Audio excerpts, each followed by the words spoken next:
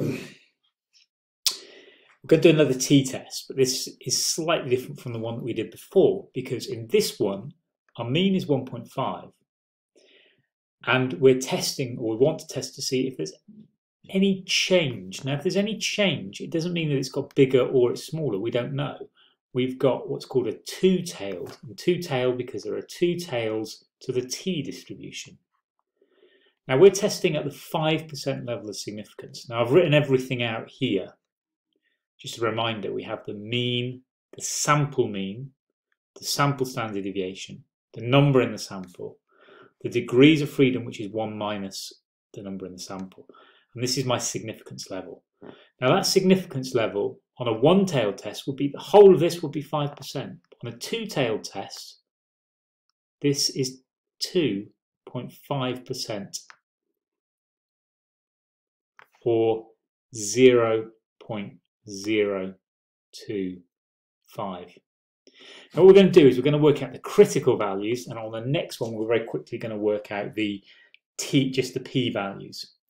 So for this one we'll get our graphic calculator, go into menu, remember, quick reminder, go into number 2, we'll go to distribution, t, inverse, and then we'll put in our information. So our area is now 0.25.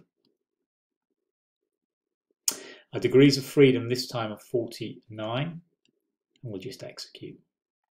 So this gives me 2.01. So that means that on each end here, they're my critical values, plus and minus 2.01. And in a minute, we're going to do a test.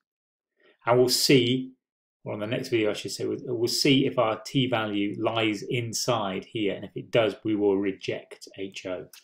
And very quickly, probably the better way to do it, this is the way that the IB are really moving towards, is to do the p-value. So we have the same thing, we'll draw this out really quickly, 0.025 for each end.